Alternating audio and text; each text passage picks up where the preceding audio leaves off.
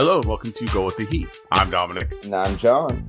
I'm Melissa. And this is your cultural guide to the phenomenon that was Miami Vice. This week, we're talking about Season 2, Episode 18, titled The Fix. It originally premiered on March 7th, 1986. The director is Dick Miller. This is the only episode that he directed, but you know who Dick Miller is. Now, there's a theme in this episode. It is chock full of guest stars. And this is our first guest star, because we're going to have a whole segment just about the guest stars in this. Dick Miller is a character actor from like 50 movies. He was in Little Shop of Horrors, The Terminator, Pulp Fiction. He was also the neighbor in Gremlins.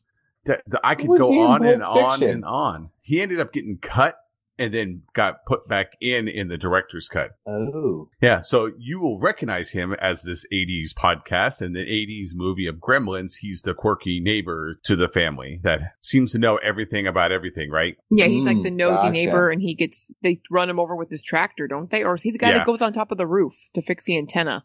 It's his tractor, yeah. He gets hit by the tractor. It crashes through the living room. Yeah. Yeah, so He's been in 200 movies. He's been in basically every movie that you've loved from the 80s. He's in it. The writer is Chuck Adamson. And John, there's some crossover here because we've already seen his work in the episodes The Home Invaders and Give a Little, Take a Little. We have a little bit more Vice veterans as we get into some of the guest stars, but we'll talk about that in a minute. Before we get started checking into what's going on in each other's lives, and John, this was a big week for sports nerds, stat nerds. Yeah, so a little bit about me personally. I am a huge football nerd. I will watch anything football. College football, high school football, NFL football. Hell, I'll even watch Canadian football sometimes. As a football nerd, the NFL draft is one of the big things that comes around during the offseason. Probably one of the only things that us football fans can get excited about during the offseason. And every year I watch it as a spectator. And this year I thought I would do something different. I thought I would do research. I joined Draft Twitter and got super nerdy into it. Read everything I could. I was prepared. I had a board. Like I was a GM. I thought for sure I had this thing figured out. And within about the first 15 picks, I realized I know absolutely nothing about this. I am clueless on how this process works. It is just amazing. And not only me, but like all of the experts I was following and reading their articles, like we were all wrong. It's just a crapshoot. As a recovering sports addict, I totally understand where you're coming from. And I'm 90% sure that the reason why these boards fall apart because you're looking at it too scientifically, John. Because when GMs get into that room, they don't make a pick based on numbers or any scientific fact. They come in and say, I like the look in his eyes. Yeah, there was a look in his eyes. I'm starting to realize that, and as a Kansas City Chief fan, I am realizing that my GM is weird. The only thing I can predict about my GM's draft style every year, the only thing I can for sure predict is that he is going to draft a kid from a school that I have never heard of before. Go with the Heat fans. You thought we could go the easy way and talk about anything else, but we worked in some football references here in a basketball episode. But just to make sure, I'm going to mention the Fire Festival this week because the whole internet is talking about it. We're not going to talk about it here. I just want to say the words Fire Festival. There, I said it. So let's go over and talk about this episode that is full to the brim of sports and guest stars. All right, so this week we're going to start off a little bit different. Normally we go right into the opening section and then we go to the credits. But this week there are so many guest stars, big guest stars in this episode. We're going to start with talking about them because they are really important throughout the entire episode. And there are 2 NBA players that are in this episode. So not only is this full of huge guest stars, but the first one out of the gate, like not out of the gate, but the main character is the one and only Bill Russell. And Bill Russell, I mean, probably one of the greatest, if not the greatest, as a Celtics fan. basketball players in the history of the sport. I mean, he helped change the way the game is played. At 6'9", Bill Russell played from 1956 to 1969 for the Celtics. And from 66 to 69, he was both a player and coach of the Celtics. Wow, yeah. That is a totally different era. Yeah, exactly. I mean, could you imagine LeBron James also being the coach of the Cavaliers? Yeah, I could. He can do anything he wants to do. He could do it all. Maybe that's a bad example, because he kind of runs that team anyway. So, yeah, exactly. That aside, Bill Russell, outside of playing for the Celtics and being a 5-time MVP, 12-time All-Star, and winning 11 championships, he also coached the Seattle Supersonics from 73 to 77 and the Sacramento Kings in, just the 1 year in 87 to 88. A little bit that you might not know is that when he came out of college, he actually turned down an offer to play for the Harlem Globetrotters. Good call on that one, huh? Yeah. Well, I think he really wanted to play for the Generals, but they didn't give him an offer. They wouldn't give him an offer, yeah. Something else you might not know is that he won a gold medal in the 1956 Olympics before technically going pro. And he was technically drafted by the St. Louis Hawks, but then traded to the Celtics. So he wasn't actually drafted by the Celtics. Yeah, that's that era where that stuff happened a lot, where they shuffled players around pre-draft or right after draft. Yeah, you draft a player and then you trade that player before he even suits up for you to another team. Bill Russell's not even the only NBA player in this episode. His son, who's Matt, his name is Matt in this episode, was also an NBA player. And he was currently playing in the NBA when this episode aired. Bernard King plays Matt, and he played in the NBA from 1977 to 1993. He's not quite the legend Bill Russell is, being that he played for a bunch of different teams.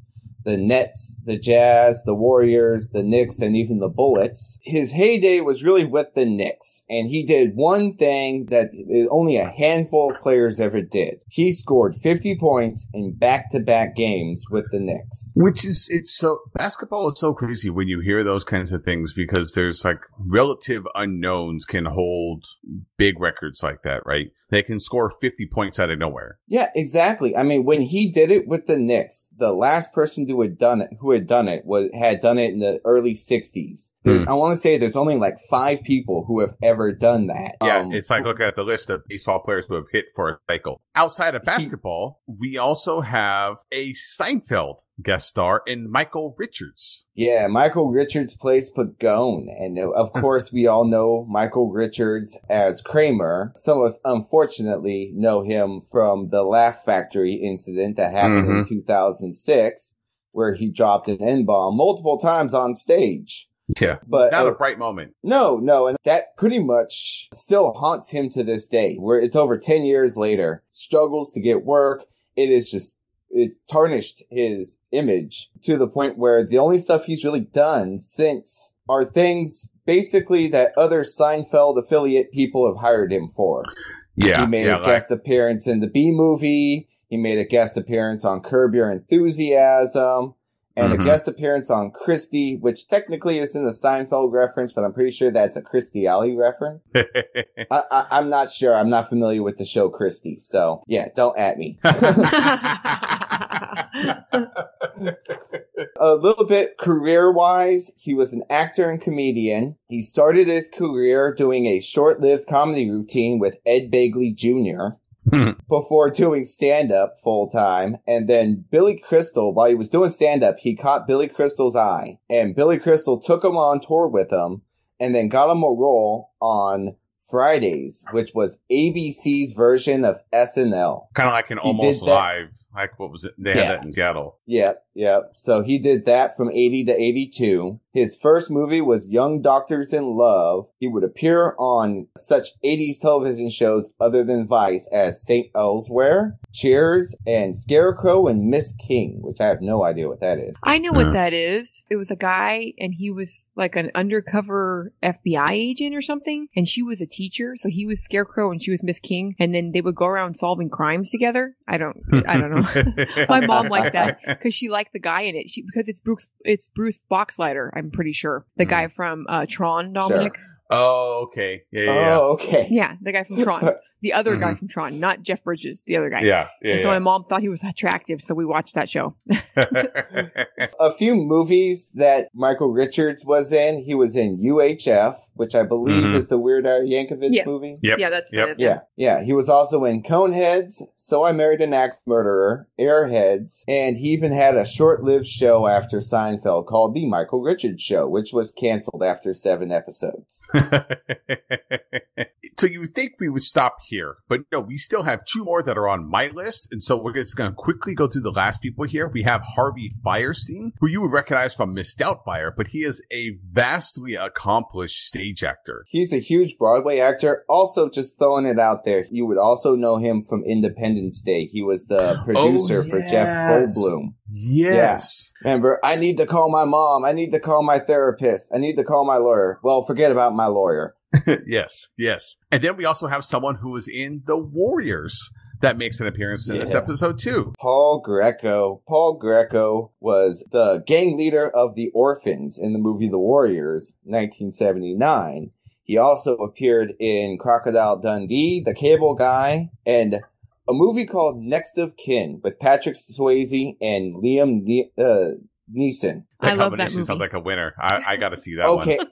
I figured Melissa would know it. When I saw Patrick Swayze and Liam Neeson, I was like, how come I've never heard of this movie? And I was like, I bet you Melissa knows it. It's a really good movie. Patrick Swayze has to avenge his brother's death, and I'm pretty sure Liam Neeson is the bad guy in it. So, and his brother's murdered at the beginning, and then, Patrick Swayze being a badass, he has to go around and avenge it. We also have a couple people who have been in other Vice episodes, including one of the ones that the writer that Chuck Adamson had written. Yeah, we have Marco the Goon. So these are a couple of the bit part guys. Marco the Goon was also in the episode Made for Each Other. He played John, and he was the middleman that they went to sell the stolen goods to.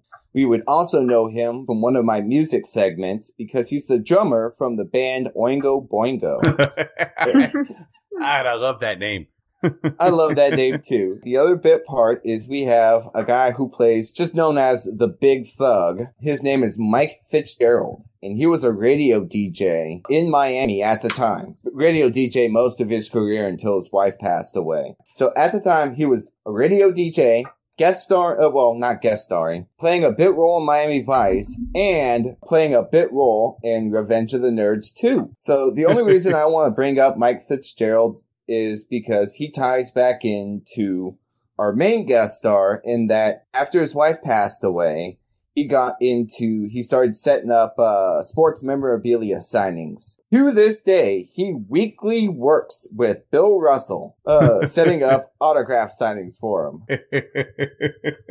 There's so many people. I think we're just this is what we're gonna capture. I think there's a couple other ones in there, but these are the biggest ones from the episode. And because I'm gonna say right now, they may not help this episode much, having all these guest stars. The acting wasn't necessarily better because they were all in this. They're just people we recognize. Yeah. I will say this. I really liked this episode. I don't know if I'm alone in that. No, I actually really liked I really liked this episode, but I felt like my one complaint about it was that they quickly jumped through stuff as fast as possible to bang it out. And I felt like if they had actually gone into a little more detail, that this could have been a 2-part episode easily. It's been a while since we've had a 2-part episode. I would welcome that. So let's actually go into this episode now. Let's go talk about what is happening in this episode after covering the extensive guest stars that are in this episode. So when we open up, we're at the Miami Zoo. You can see the tram. There's it's a big bird sanctuary kind of, and we get a lot of close-up shots of. They really stretched this one out for all the stuff you're saying, John. That they rushed the story. Maybe if they would have cut down on the amount of video on birds, they would have had some more time. They were bird watching. I know. It's just two partners hanging out at the zoo. I mean, nothing more romantic weird than that. Yeah. Well, the whole Vice team is there. Then they make a bust on someone named Ortega. They're all spread out. This is bust time. They're hiding in the bushes. Zito and Switek are there. Tubbs and Crockett. I don't remember seeing the ladies at this one, but it looks like the whole Vice team is there. They see a limo pull up. A couple people get out. They go to make a drug deal. They're watching the deal, making sure that it happens. They also notice that someone named Berlioz. I'm not 100% sure how they pronounce his last name. I think it's Berlioz. I think that's how you pronounce it. No, I think you're right the first time. I think it's Berlioz because it's Berlioz. So I'm going to go with Berlioz. That's what I'm going to stick with that. Say it wrong the whole time. They're waiting for the deal. When the deal is done, one of the bodyguards pulls out a gun and kills the person that they're doing the deal with. So, of course, the Vice team comes rushing in. Crockett captures one of the people, and then Tubbs chases down the shooter and then further into the bird sanctuary, shoots and kills him. This is our big thug, Mike Fitzgerald, running away with the suitcase. He kills one guy. He leaves Berlioz alone because, he's the leader of the orphans. So I guess he didn't want to pick that fight. But he's running with a semi-automatic gun and keeps turning around and spraying into the bushes back at Tubbs. And of course, a semi-automatic weapon is no match for Tubbs' little .38 pistol. But my question to you guys is, whatever happened to Tubbs' sawed-off shotgun? Yeah, he hasn't had that in a while. He had it, I'm trying to think, when was the last time I saw it with him? Like 2 or 3 episodes back he had it, but he hasn't carried it for a while. I think he only uses that for the big busts or something. He needs the heavy firepower, Well, they rushed the limo. They open up because Ortega never actually got out. These 3 people that went to make the deal I guess they didn't go bad. It went as planned for Ortega, but then the Vice team moved in. They open up and you just hear someone yell out, "Ortega, you're a woman." And there's a woman inside the limo, looking very nice, doesn't say anything. And then we cut to the opening credits. When we come back from the opening credits, we go to I had it listed as a horse track, then you find out it's just a track of everything. They're racing dogs, horses, babies, miniature cars. No, see, I think because it's a track montage, and I was confused too, because I was like, wait a minute, are the dogs chasing the horses? Like, what's going on here? But they jump through this montage of Bill Russell's, the judge, betting at the track and continually losing, because apparently he's a terrible gambler.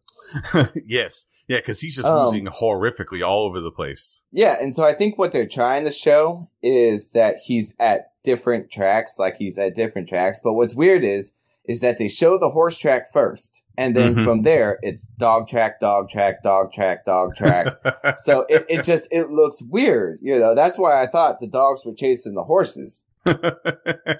So Bill Russell is playing Judge Ferguson. He's got a gambling problem. We also meet Harvey Fierstein as Benedict, who's a lawyer that comes to talk to Bill Russell or to Judge Ferguson at the track. He lets them know that there's a case coming up with someone named Ortega that could talk and spill a lot of information. Basically, he's asking, I'm going to need a favor from you, Judge. And we find out more information about that in the next scene. But this horse montage or dog montage goes on forever. Mm-hmm. When the dogs finally get tired, the next day we head over to the courthouse. And Melissa, this is a courthouse for the ages. This is I think it's in brochures for the 80s. This is how you want to design your sets if you want it to look like the 80s. Or also if you want it to look like a Tetris game came to life, right? Because the windows in there are like Tetris, those stupid Tetris ones where they drop and they always mess you up. It's those ones where you can flip them back and forth. And they have only control in one spot and they just screw you over every time. That's what the windows look like. And then the blocks. It is the most, it's like the most 80s courthouse ever. We are clearly not at Miami-Dade courthouse. Yeah, exactly. It's a fancy courthouse. It looks like Courthouse by Duplo. Yeah. Yes. The desks are blocks. The podium that the judge is up on is giant blocks. The walls are purple. The blocks are silver. I can't even, the descriptions that we could give about the don't give it justice. Just pause this, go put on the episode The Fix, Go to the courthouse scene and take a look for yourself. Yeah, there's no way to describe it. You know what's funny too is that when we first started the beginning of this series, we had a few shots at the courthouse, and it was very much Florida good old boy style courthouse. They must have just remodeled. Yeah, I think they did. This scene, we see Crockett testifying. Ortega is in court. Benedict is her lawyer. Crockett testifies. This is a bond hearing, and the state is asking for a $2 million bond because Ortega is an international flight risk. Benedict stands up and gives a very nice speech about her being pregnant and all these other harsh. Her boyfriend had a back injury. What does it have to do with going to prison? That bugged the crap out of me. What does that have to do with going to prison? I don't care if your husband or your boyfriend hurt his back. What does that matter? I don't know, but they got me wrapped up in Ortega at this point because now I'm interested. She's a criminal. She's preggers. Her boyfriend's got back problems, and she still hasn't even talked yet. And I'm like, man, I wonder where this is going. But no, we start to put it together like, oh, Judge Ferguson has a gambling problem. Benedict, the lawyer, comes to him and basically pays Ferguson to let his clients off, dismiss cases, lower bond. And that's exactly what the judge does here. He says, we're all humans here. I'm going to set the bond at $7,000 instead of $2 million that the state was asking. Tubbs and Crockett are shocked. So my favorite part of this scene is at the end of it. Crockett makes a comment about how he's very suspicious of the judge, but the DA, he's like, hey, I'm opening a private practice in 2 weeks. So whatever, I don't really care. Yeah. Yeah. And my thought is like, so Crockett is suspicious of the judge for dropping the bond, down to nothing. But he's not suspicious of the DA who basically just said, like, I'm quitting and opening a practice in 2 weeks. So, yeah, it sounds an awful lot like that DA is saying, note to self, Judge Ferguson can be bought. Yeah, exactly. Yes. Later at the precinct, this is Trudy, you got to find another job. I know. You got to leave the Miami Vice. Like, there's something better out there for you. We're rooting for you. Clean up that resume. They treat her like a secretary. She's carrying the largest stack of files I have ever seen, and Sonny stops her to help her work his computer. Like she doesn't have something to do. Her arms are full of files. Well, this is what's great. She made copies of all that paperwork and brought it to him. And he says, Trudy, I don't need any of this. It's all here on the computer. Because he finally learned how to use the computer. He figured out how to turn it on, and he was like, I don't need you anymore, Trudy. On the side note, he types like our dad does, like one finger at a time. Like, poke, poke, poke. So my question here on the computer, though, is did Sonny never know how to use it, or just doesn't need Trudy anymore and he can always use it? He just took this case personally, and he decided to actually use the computer himself this time. He's been faking it. I guess is what I'm getting at. Why didn't he stop Trudy from having to make all those copies? Yeah, why did he tell her he knew how to use it? So Trudy, here's what we're telling you. Get a typewriter, write up that resume, send it around for proofing in your friend group. That way you can get out there, and apply for other positions. Homicide seems like they need a lot of help. You would fit in well at homicide. Yeah, they need help because they can't solve nothing by themselves. and if you're willing, to move, you could probably get a recommendation from like Tubbs to like homicide in New York, or well, maybe not robbery. We don't think the people in robbery like Tubbs anymore. That's why they let him go. Well, New York seems to take anyone, considering Valerie murdered someone in cold blood and she still has a job with the New York Police Department. Well, exactly. Just saying, they have connections in New York and Chicago. I mean, she doesn't have to stay here. What Crockett and Trudy, because she made all those copies, even though they didn't use them, has figured out is that Ferguson has been lowballing all kinds of bails, hearings. He's been dismissing cases. Homicide has been the same thing. There's something really suspicious happening with Judge Ferguson. But Tubbs and Crockett are having this conversation as if they were inside of a little tiny bubble. They are directly on top of each other. I thought they were going to kiss. I was wondering, like, why are they whispering? Well, I think they're trying to play it safe, right? Because they go talk to Dad, and Castillo They tell him, hey, he's a real success story. He played in the NBA. His kid playing college with the quote unquote Sunblazers. He could have run for mayor. Like, he's really well regarded in the city, but they see all these things. They're trying to be secretive because they don't want anyone else to find out that they're investigating a judge. Castillo at first says, take it to justice, but then the duo push say, no, let us handle it. They're going to go check in with Berlioz and then Berlioz, whatever it is, who was part of the bust, and then they'll go from there. Castillo says, okay, but if anything comes up, like, just let me know. Keep me in the loop. So, by the way, just to give some context, they mentioned the Sunblazers. At the time, in the city of Miami, they didn't actually have an NBA team yet. The Miami Heat did not exist at this point in time. At this time, they had the Floridians, an ABA team, an American Basketball Association team. So, and as far as I was understand, the University of Miami was not allowed to have a basketball team at that time either. They didn't get one till like the 86, 87 season or something like that. Actually, that's when this episode was released. The University of Miami had their first season after a 14-year hiatus. So, basketball was back. So, and on a little trivia side note, when they did get an NBA team, it almost called them the Miami Vice, but they got outvoted and ended up going with the Miami Heat.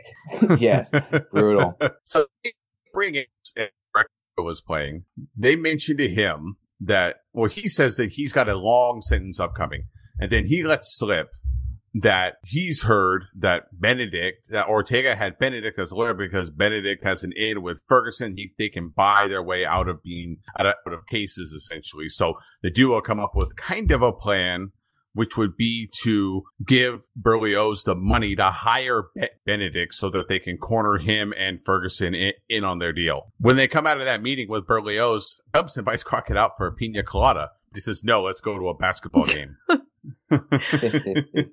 Pina coladas, like, they don't drink those. Time acclimating to Miami. He doesn't know that the locals don't actually drink pina coladas. Yeah, I know. So we head out to, luckily, the Sunblazers were playing a basketball game that night. So they just head out to go watch a Sunblazers game, which appears at one angle sold out, but another angle is totally empty. And we have our first basketball montage. I think first and only, I can say with confidence, I don't think you get another basketball montage in this show. Don't think, anyway. Judge Ferguson is there, and he's watching his son, who's the star player on the whatever college this is, Sunblazers team. And Bill really, really, really enjoys basketball. I mean, he has got this giddy look on his face.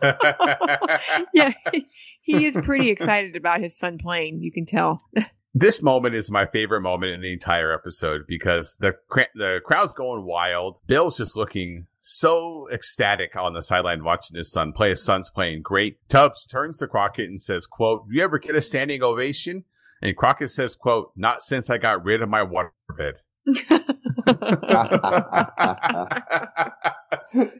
Wait a minute, Crockett. You live on a boat. Don't you got the motion in the ocean going all the time on that thing? Eventually, a man comes up from behind Judge Ferguson. They start talking. He stands out a lot. He's like an Italian mobster looking guy. You see Ferguson go really from being really happy to really upset. And then somehow the duo loses them when the crowd is standing up and down. The man is gone magically. Yeah, poof. And this is where it becomes really obvious that Bill Russell, former NBA player Bill Russell, is playing in this episode. They take him out to a yacht, and he is like dragging his shoulders on the ceiling of the yacht. Yeah, it's so bad you wonder why they kept filming in there. It's really obviously and uncomfortable. Like, why even do that shot? After they totally rebuilt the courthouse, why couldn't they get a little bit taller yacht? Yeah, or shrink him. Yeah, they should have just shrunk him down. It's clearly like 6-foot ceilings or something, you know? This is where we meet Pagone. So Michael Richards comes out, and we know him as Kramer. He's not threatening, but he is really threatening in this episode as Judge Ferguson's loan shark. Yeah, Kramer comes out, and he's all... I almost felt like he was overacting a bit with some of the threats he was going through. Yeah, I know. They were kind of ridiculous. And what we learn is that the judge has fallen way behind on his payments. Pagone isn't putting up with it anymore. And he floats out there, he floats and then commits to it that the Miami University basketball game, the playoff game is coming up and that his son plays for him. It'd be fantastic if his son would throw the game and then Pagone would be able to make a whole bunch of money off it. He gives them 2 days to decide what to do. The next day, Castillo tells the duo that they got the cash for Berlioz and they got approval to bug Benedict's office. Tubbs and Switek are going to be working that, which is interesting that Castillo says that because Zito and Switek work that. And then Crockett is going to be working on Ferguson. Yeah, and that they got approval to bug a judge's office really quick. Yeah, they had to go to a judge and get a judge to sign off on permission to bug another judge's office. Like, that's not an easy thing to do. Next, after leaving the precinct, we head over to the Ferguson household for the first time. And this is another short scene where we see Dad. He tries to talk to his son, Matt, but they get interrupted. And then the judge just goes into his office and looks around at his trophies. You can see that him and his son have a really good relationship. So it's going to be really hard for him to ask him to throw a game like this. And he even stops and stares at one picture that looks like, as most of you mentioned, like they just took it yesterday. Well, he's wearing the same suit, and I'm like 100% sure the kid's wearing the same shirt. So, yeah, it's like they took that picture out on the lawn, and they were like, okay, put this on the wall, and then pretend he just took off his tie. That's all. That's the only difference. You know, I don't know. It's just kind of weird. Now we go over to Benedict's office for the first time, and we have like a fake tension scene. The reason why I say it's fake is because it's not the same as it is in modern times where because what's happening is that Trudy is planning the bug on Benedict's office. They're going to have Berlioz come in and ask him to set up a bribe with Judge Ferguson. And so Gina is in her uniform, and then Trudy is dressed as a pink phone repair person who says that she's there to, let's see, I wrote it down, to quote, test the ringer equivalencies. Yeah, that's a legitimate thing that they really do. And Gina looks really uncomfortable in a police uniform. Security guard uniform. They just get access to the office like so easily. Like, oh yeah, just go on in.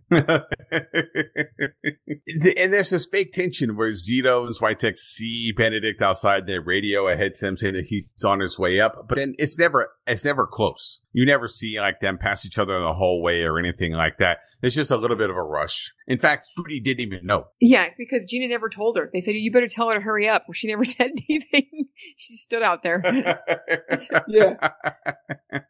Berlioz is getting ready. He's really nervous. They're going to have him go in and talk to Benedict. And in that conversation, it finally comes down to at the end. It's like, he says, what does it take to be a special case? Because Benedict says, one reason why he helped Ortega was because it was a special case. And so now the vice is in with Benedict.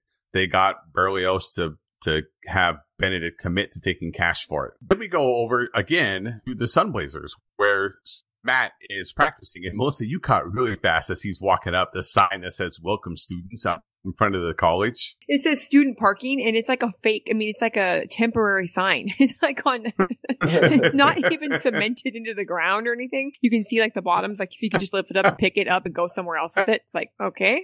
I was distracted. I didn't notice the sign. I was distracted by Bill Russell in that little tiny car. Yeah. And you see him come rolling up, and he's like hunched over in the car, like. It matches with what the theme has been so far. It's like Bill Russell as uncomfortable as possible. Yeah. Yeah. Exactly. Yeah. Art. Yeah. What's the smallest car we could find? Yeah, get that one. So he goes in, he talks to his son, but then decides, he's having second thoughts. And so he waits until after practice, and then he meets his son out in the parking lot. And this is where it's like, these are two former or current NBA players. The acting isn't fantastic. No, it's not. Actually, it's kind of bad. Judge, eventually the basketball game or what? Oh, Dad, get with the program here. Son turns it down. Dad gets in his little tiny cruise and has some thinking time, which is a common theme to the rest of the episode because the judge is going to have lots of thinking time moments throughout the rest of the episode. They had to fill some time, okay? So maybe they needed to stall it out a little bit. Maybe the story was a little thin in some spots. I'll tell you, Sad Bill has still got it, though. He drains that shot. So I guess later that night, we're at the precinct and they picked up Pagone's muscle and they're not really interrogating him. He's just in the room. And then Gina comes in and says that they've gotten another approval for a bug at Ferguson's house. And Crockett says that he's suspicious of something bigger happening with Ferguson because they can't put together what's exactly happening here. And then says release Pagone's muscle. So I don't even know what this scene was for. I don't know. And why did they have to get a separate warrant to bug his house? And why was that harder than bugging the judge's chambers? I don't know. I don't know what the deal is with the scene at all. Why and how or why they picked up Pagone's guy. Again, the next day we head over to Sunblazer practice. Matt's really despondent. He's got, obviously his dad has asked him to throw a playoff game. So he's just not totally in the game. And Tubbs and Crockett go to talk to him about his dad. And then Matt says, no, I'm not going to talk to you. I don't even know who you are. Which most of you said they didn't even announce themselves as cops. No, they never tell them that they're police. They never say like, hey, we're cops. They said, we're just people. We're people that can help your dad. And he's like, I'm not going to talk to you. I don't know who you are. And I thought for a minute, Crockett's like reaching in his pocket. I'm like, oh, he's going to pull out his badge. But he didn't. He just pulled out his hand. So I don't know what that was about. Me too. I thought he was going to pull his badge out. And I'm like, so Matt's sitting there and two random guys walk up and like, hey, what's the deal with your dad? Yeah, that's not suspicious at all. And then at the end of this, Crockett says, well, he's not going to be enough for us anyway. And then they leave. So what was the scene about again? Nothing. like a lot of the scenes in this. Yeah. At the Ferguson house, the B team are monitoring Benedict, and they see that he's going to meet with Ferguson. And is it weird that they're monitoring Benedict while eating eggs Benedict? What's weird here for me is that suddenly Judge Ferguson has a change of heart. He tells Benedict, I don't want your money. I'm not helping you. We are done doing business, and kicks him out. He is at his most desperate for money. What's with the change of heart all of a sudden? I don't know. I mean, I guess he feels guilty because, it is kind of a big deal. If his son gets caught throwing a game, that could be the end of his basketball career. They do hear, the B team does hear a brief conversation between father and son, where son says he can't throw a game, but he can sit out a game. And this is where the next scene, we're going to skip over Tubbs and Crockett listening to the recording and go straight to Pagone's boat, where Ferguson's going to go tell him that his son's just going to sit out. But Pagone is not down with that at all. He wants him to actually throw the game. And that if he can't convince his son to do it, then Pagone and his partner, Marco, will go talk to him. Which makes no sense. Why does he have to actually throw the game in order for it to... wouldn't that make it more obvious? If he just in the last minute sits instead of playing, and says, oh, he had an injury or an illness, team still loses, he still wins, and no one's the wiser that the fix is in. All he's got to do is fake a frickin' fever. He could easily fake an injury. Only thing I can think of is that they want to make sure that they actually lose. Like there's a guarantee that there's someone on the court the whole time sabotaging the entire game. Yeah, that's got to be the only thing. Unless they're just really trying to punish the judge or something. Because even in that end, like if he's on the court, he's still only one player on the court. If the other players are playing really well, even if he's missing every shot, still not a guarantee they're going to lose. True, that's true. Yeah, because someone, as we mentioned, the actor who's playing this son, he had back-to-back 50-point games. Like anyone can show up and have a great game. Mm-hmm. So now we have some more Judge Ferguson thinking time. He heads back. It's the next day. He's at the park that he used to play at as a kid. We had learned earlier that Ferguson had come from a hard background. He really worked his way up. That's why one of the reasons why he was so respected. And Crockett just sneaks up on him and says, hey, this is a conversation without the badge. We know what you're up to. Help us get Pagone and I might be able to help you out. But Ferguson's like, I'm done. I'm in too deep. He's given up and he says he's not going to make deals anymore. He's going to face his own problems. So the two things that catch me with this scene is one, Crockett basically just cat's out of the bag, throws the investigation to the side, even though they had to go through all this to bug his office. Basically just goes, hey, yeah, we're investigating you. And then I love how he tries to play that, oh, I'm a father too card. Really? Really, Crockett? You're a dad? I know. Dominic's like, you are? Like when we were watching, he's like, he is? Like, what? We haven't talked about your son since he left. Like, he's not talked about him once in the I whole haven't even time seen a since he left. picture in his house. He has Or no boat. pictures. No. You can't have pictures on a boat, John. Don't you know that? They just fall right off because of the waves. So this is where we're at the last couple moments of the episode here. And this is where things really start to come together. We have the Sunblazer locker room before the game. His judge calls his son and he tells his son, hey, play the best game of your life. I got it all worked out. Don't worry about it. Just go play a great game, son. At the precinct. And so the B team, Zito and Crockett, overhear that conversation. At the precinct, Sonny is trying to make a deal for Ferguson with the district attorney and with the prosecutor to say he'll get us own. They're not having to give Judge Ferguson a break. They're not going to cut him any deals. So they're ready to give up. But luckily, at the last second, the phone rings and it's Zito telling Sonny that Ferguson called his son and is now heading out to the marina. Crockett tells Tubbs, you go to the game. I'm going to go check in on Ferguson. The Tubbs thing doesn't matter. We don't see anything that's happened there except for some real work. Ferguson is fast on his way out to Pagone's boat. He gets out there with his gun. With a gun, he pulls up to the boat, tells Marco to go for a swim, and then comes into Pagone with his girl watching the basketball game. He opens up, pointing the gun at Marco the goon and telling him to take a swim. Like, what does that really achieve? Okay, now he's wet. He can just swim back to the boat. Maybe he couldn't swim and he knew it. No. He opens up the door to the bedroom. He sees Pagone. Pagone's like, what are you doing here? And Ferguson says, I'm here to settle my debt. He shoots and kills Pagone. Turns out, he turns around, heads to go out, and Crockett's there waiting for him. He's there just a few seconds too late. Crockett's got his gun drawn. He's telling the judge, it doesn't have to be this way. You don't have to do these things. The judge slowly turns the gun. So he turns the gun on himself, commits suicide, freeze frame, episode over. Yeah, that's good. Mm-hmm. Also, thank God, Ortega got away. Yeah, I know. I was sweating it that she wasn't going to get away. She's pregnant. I was worried about the baby. Well, her boyfriend has a bad back, too. I mean, you got to feel sorry for her. This episode got real dark real fast. Oh, yeah. So, I like the seriousness of it. Like I was saying at the beginning, I would have liked to see a little bit more of the Ortega storyline because it just seems meaningless at this point by the time you get to the end of the episode. And they could have shown us them arresting Benedict, but they just mention it at the park scene in passing. Yeah, because that's a pretty big deal. That's a pretty big deal that they busted a lawyer that was bribing judges. Yeah, and I mean, that was where the investigation started, so I kind of felt like that should have been included. Maybe we take out one of the sad Bill scenes. No, those and we include. Oh yeah. Well, let's go talk about the music because unlike last week, we actually have some music in this episode.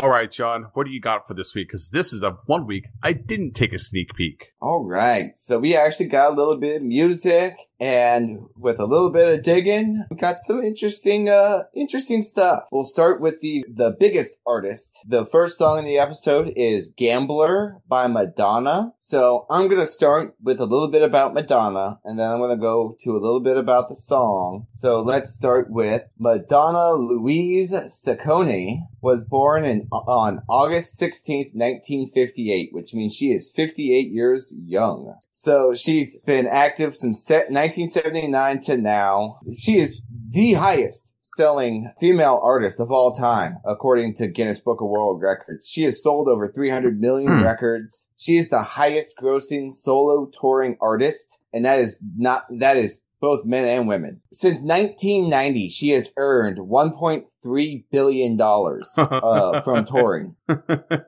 Wow. Yeah. She's also done some acting. She's been in she was in the movie Desperately Seeking Susan, which continually comes up in Vice stuff. Apparently, the showrunner really liked that movie because a lot of people keep showing up in that one. But she was also in Dick Tracy, Evita, and A League of Their Own. So, which are all actually fantastic movies. Yeah, they're actually I am not going to list. Yeah. I'm not going to list any of the other movies she did through her own Maverick films because they're just terrible. It's terrible. Terrible. She founded the entertainment company Maverick that does Maverick recording, Maverick films.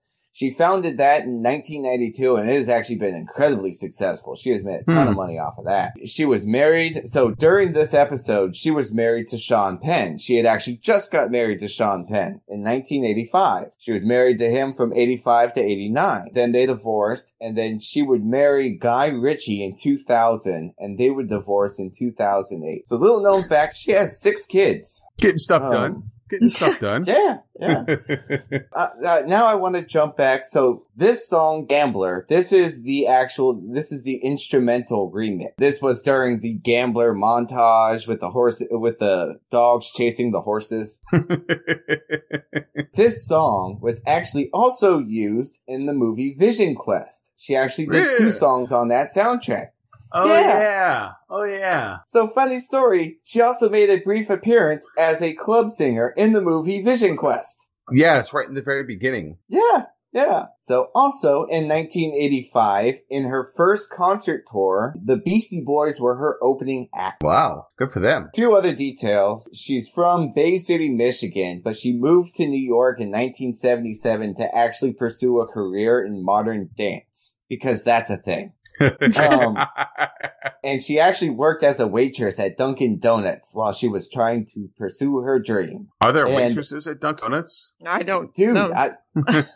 I've never been to one. I have no idea. Yeah, I didn't know either. Maybe in the 70s there were. First performed with the group The Breakfast Club, which she was actually touring as a backup singer. She started dating a guy named Dan Gilmore. They formed The Breakfast Club while living in an abandoned synagogue. She would leave that to briefly form a band called Emmy with her new boyfriend, and I didn't even write his name down at this point. Then she would get her own record deal with Sire Records and would release the album Eponymous in 83, and then Like a Virgin in 84, which would be her first #1. That's a little bit about Madonna. Our next song is P:*Machinery. And it is by the group Propaganda off the album Secret Wish. This is a German new wave band that was formed in 1982. They never really charted in the US, but they did really well in Europe. They were formed in Dusseldorf, West Germany by Rolf Dorper, who was a member of the band Die Krubs. And apparently they're still together today. We'll give you a pass on the German, John. Give you a Thank pass. you. Thank you. So they were a trio with Andreas Tyne and Susan Freitag. This is the funny thing. He formed this band in 1982, and they started releasing singles, but they didn't release an album until 85. The reason being is that they were signed to the label ZTT, and the label had to put all of their money into this unexpectedly popular band that was also signed to them called Frankie Goes to Hollywood. So the popularity propaganda was kind of stunted because ZTT was putting all their money toward Frankie Goes to Hollywood, so they wouldn't actually release an album, their debut album, until July 1985, which A Secret Wish would be critically acclaimed, would be followed up by this very single in August. Later in 85, they were introduced to a lawyer named Brian Carr. Brian Carr was the lawyer who helped settle the case between the Sex Pistols and their record company Public Image. Basically, he informed them that they could continue making music for the rest of their life for ZTT and never make a dime, according to their contract. Wow. So one member quit. The duo continued to release another album after a 14-month legal battle, and then they would break up and reunite a couple times, once in the 90s and then in the 2000s. And the record industry have a contract where you won't make any money. That's fantastic. Yeah. Yeah, and I mean, not only will we not make any money, she won't make any money for the rest of your life, no matter how much music you make.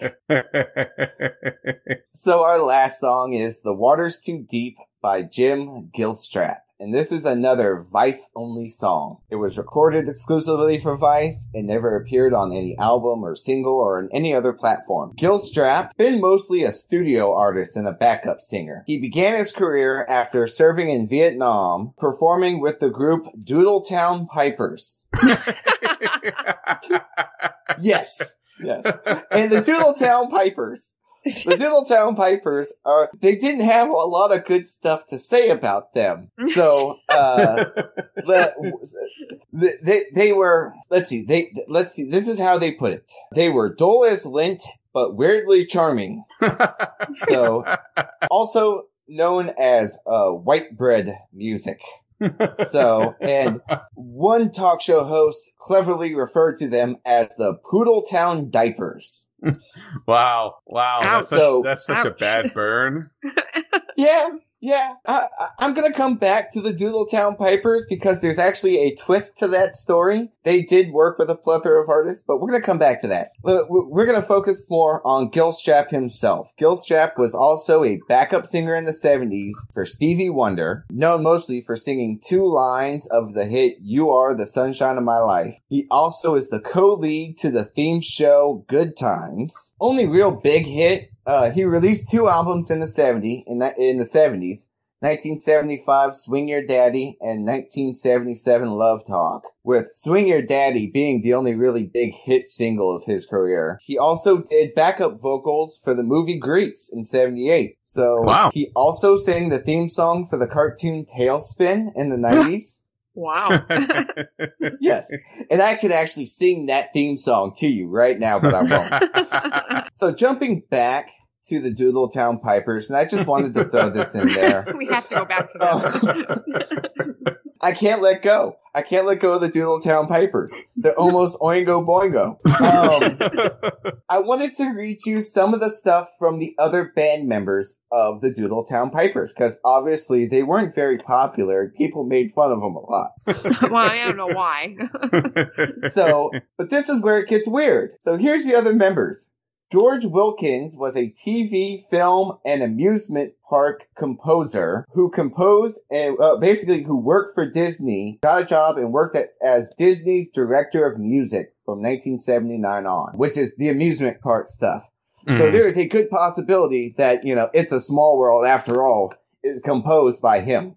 Then there was Bernard Brillstein, who is a TV producer and talent agent who produced shows like Hee Haw, The Muppet Show, and episodes of The Sopranos. He also produced the movies The Blues Brothers, Ghostbusters, and Happy Gilmore. Wow. Yes. Okay. Another member of the group, Jerome Weintraub. Jerome Weintraub was a producer and talent agent who organized tours for Elvis, Sinatra. He managed a then unknown John Denver. He organized concerts for Zeppelin and Neil Diamond. He produced films, The Karate Kid, and all of the Ocean's 11 remakes, as well as running the HBO series The Brink and Behind the Candelabra. HBO actually made a documentary based on that guy's life. So, and if that's not enough, one of the part-time band members with Jim was Teresa Graves, who was also in Laugh-In. The most notably thing on her resume is she was on a show called Turn On. And Turn On was like Laugh-In. It was a sketch comedy show that is known as one of the biggest flops in TV history. They only filmed 2 episodes, only 1 episode ever aired before it was canceled. Wow. But literally, the rest of the band is like the smartest people in the room, right? Yeah. They were too good. They were too good for Hollywood. They made a funny band just for the hell of it because they were smarter. They were literally smarter than everyone else. Yeah. They went on, they left the Doodletown Pipers and essentially made money hand over fist from Hollywood, working on successful stuff. Mm-hmm. And if you want to read something interesting, Teresa Graves, the one who was on that pilot, I could go more into, there's a lot of interesting stuff with her because she got really into she became a Jehovah's Witness, got really into the religion and actually quit show business for that stuff. And so there's a lot more interesting stuff there. But yeah, it is insane just how talented that group of people was compared to just how badly people just rip them apart. Yeah.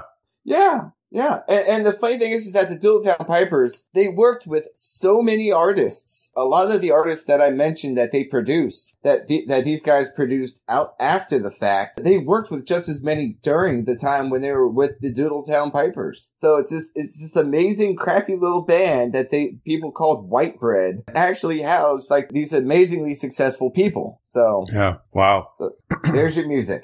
Wow. Well, we never thought we saw the Doodletown Pipers coming in this music segment. Yes. Well, let's go over and give our final thoughts on this episode because although you two liked it, I wasn't a fan of this episode. So let's go over and give our final thoughts on this one. All right, guys, I'll kick off this week. That way I can get my complaining out of the way, out of you guys who enjoy this episode. Bill Russell was actually really good. There was a couple scenes that were rough, but otherwise, he did a really good job. I was really surprised and really enjoyed Bill Russell's character as Judge Ferguson. There's just so many gaps in the story that, like scenes that didn't need to be there, that the story just moved really slow for me, which I think, John, you're going to give the total opposite of it in your final thoughts, but it just moved really slow. There wasn't a whole lot that was going on. Pagone seemed like such a wasted character. He was so fearful. Like everyone was really afraid of him. And then we obviously missed the whole part of Ortega. So I'm not saying it was a bad episode. It just wasn't my favorite one from season 2. It was all right. It was a middle of the road episode from Miami Vice. John, what are your final thoughts? So yeah, it's pretty much the opposite. I felt like I wanted to know more about all of the stuff that they kept skipping over. Felt like they rushed through it a lot, you know? I really enjoyed everything with the Bill Russell storyline, with him being a gambling addict and having to go to his son and ask him to throw a game. And like I really enjoyed that core storyline.